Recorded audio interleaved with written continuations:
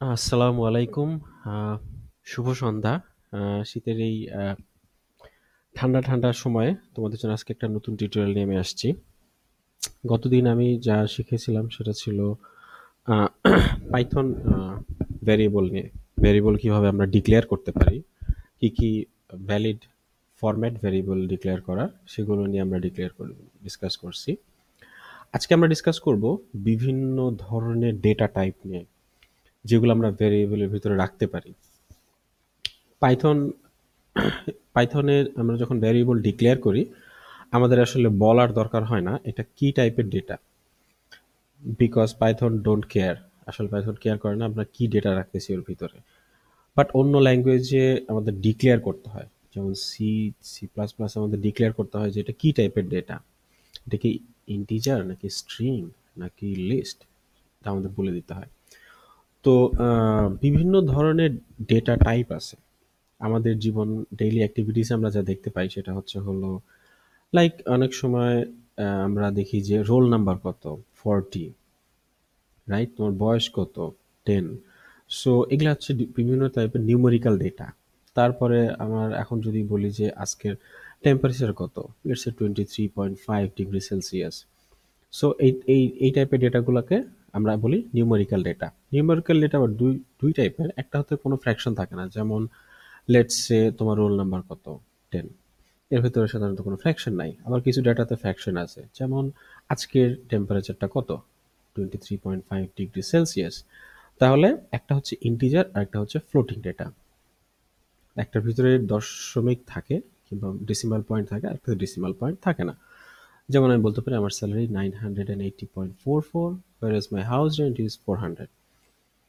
So আমাকে পাইথনকে বলার দরকার নাই কি টাইপের ডেটা আমি রাখতে চাচ্ছি ভেরিয়েবলে। পাইথন সেটা অটো ডিটেক্ট করে টাইপ কাস্টিং করে নিবে। আমি যেমন এক্সাম্পল দিই এখানে, এখানে আমি বলছি যে মাই স্যালারি এইটা একটা floating point data, house rent এটা একটা ইন্টিজার ডেটা। বাট আমি এটা যদি সাবট্রাক্ট করি, সেই ডেটাটা পাইথন অটোমেটিক্যালি ফ্লোটিং পয়েন্ট ডেটাতে কনভার্ট করে নেয়। আমি যদি প্রিন্টার করি সেভিংস, আমি যদি রান করি এটাকে, তখন দেখবো যে সেভিংস অটোমেটিক্যালি একটা ফ্লোটিং পয়েন্ট ডেটা হয়ে গেছে।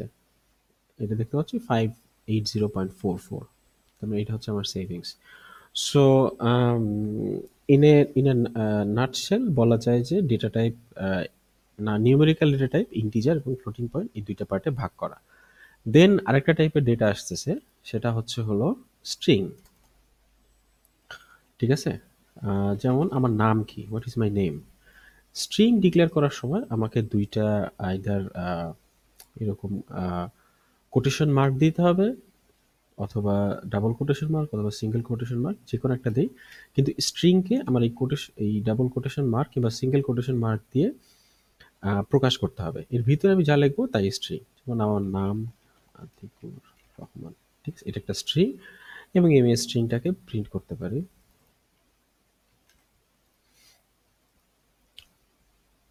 আমার এই যা ভ্যালু আছে সেটাই প্রিন্ট করে দিবে। সো এটা হচ্ছে এক ধরনের ডেটা টাইপ। এরপরে আরেক ধরনের ডেটা টাইপ আছে যেটা হচ্ছে লিস্ট। সো লিস্ট জিনিসটা কি? লিস্ট জিনিসটা হচ্ছে it's a kind of like collection of data, right? এগুলো কিন্তু প্রত্যেকটা individual data, my salary, my house rent, my name, individual data, right? এটা কিন্তু কালেকশন না, বাট কালেকশন অফ ডেটাও আমরা কিন্তু ভেরিয়েবলে রাখতে পারি। যেমন মাই ফেভারিট বুকস, এটা একটা হতে পারে, কিংবা মাই ফেভারিট মুভিজ। সো আমি একটা ভেরিয়েবল ডিক্লেয়ার করতে পারি যেটা হলো list of movies, my favourite movies, right? কি কি হতে পারে এখানে? এটা হতে পারে fight club, then back to the future,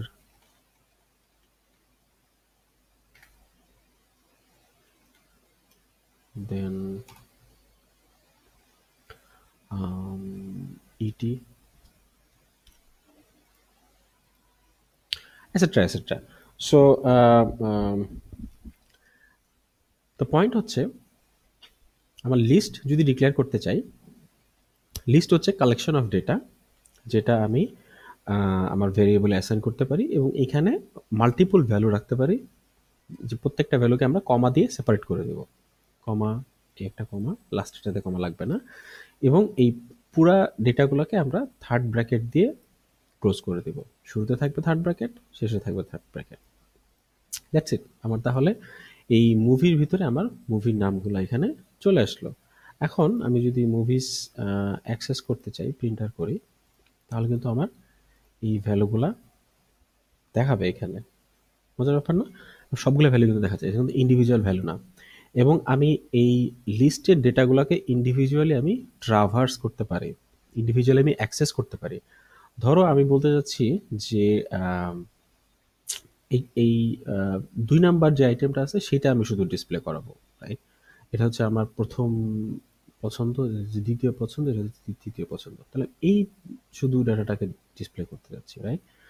কিংবা চিন্তা করো যে I have siblings. So I have sisters and their name is তাদের বয়স অনুসারে যে আমার সবচেয়ে বড় বোন সেটা হচ্ছে হলো বিগ এ, যে হচ্ছে মেজো বোন সেটা হচ্ছে মিডিয়াম এ, এর মানে হচ্ছে আপু, আর হচ্ছে হলো যেটা ছোট সেটা হচ্ছে হলো স্মল এ। অলরাইট। সো এখন আমি বলতে চাচ্ছি যে আমার সবচেয়ে বড় বোনকে, that means she is my biggest sister. So তার মানে এই প্রথম এলিমেন্টটা যদি অ্যাক্সেস করি, তার ভিতরে আমার সবচেয়ে বড় বোনের নামটা দেওয়া আছে। এখন এই লিস্টের ডেটা অ্যাক্সেস করতে হলে আমাদের প্রত্যেকটা ডেটার এখানে একটা পয়েন্ট বলতে হবে ডেটা অ্যাক্সেস করার জন্য। তো একটা পজিশন বলতে হবে।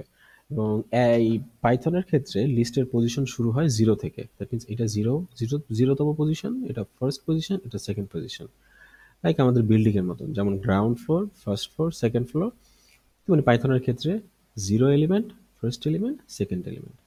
সো এইখানে আমি যদি লেটস সে জানতে চাই যে আমার 0th এলিমেন্টে কে আছে, whose in my 0th element, তাহলে আমি এখানে সিস্টার্স লিখলাম, তারপরে থার্ড ব্র্যাকেট দিলাম, তারপরে তার পজিশনটা বলে দিলাম, তারপরে আমি রান করলাম। দেখো কিন্তু বলে দিচ্ছে 0তম এলিমেন্টে আমার আছে বিকে। আমি যদি এখন নাম্বার 2তে দেখতে চাই, ক্লিক করব, এখানে চলে আসবে। মজার ব্যাপার হচ্ছে আমার লিস্টের ভিতরে যে শুধু স্ট্রিং রাখতে পারবো তা না, আমি অনেক কিছুই রাখতে পারি। লেটস আমি একটা নাম্বারও রাখতে পারি, 1998, এবং 0 1 2 3, যদি এখানে 3 দেই,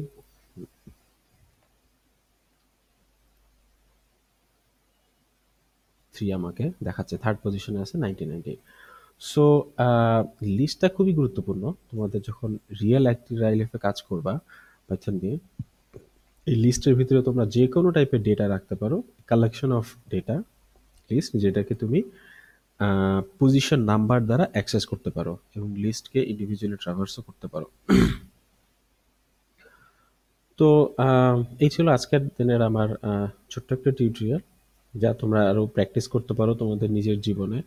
লেটস সে তুমি তোমার স্কুলের ফ্রেন্ডদের নামের একটা লিস্ট তৈরি করলা, তারপরে তোমার বেস্ট ফ্রেন্ড যে তাকে সবার আগে রাখলা, আর যাকে তুমি সবচেয়ে অপছন্দ করে তাকে সবার লাস্টে রাখলা। এভাবে তুমি কত নম্বর পজিশনে তোমার কোন ফ্রেন্ড রাখবা সেটা তুমি প্রিন্ট করতে পারবা। এখানে আরও ইন্টারেক্টিভ করা যেতে পারে, তুমি ইনপুট দিলা আমার 16তম বেস্ট ফ্রেন্ডকে, সিস্টেম তোমাকে বলে দিল তোমার 16তম বেস্ট ফ্রেন্ডকে। তো এই ধরনের আরও কিছু তোমরা বাসায় তৈরি কাজ করতে পারো।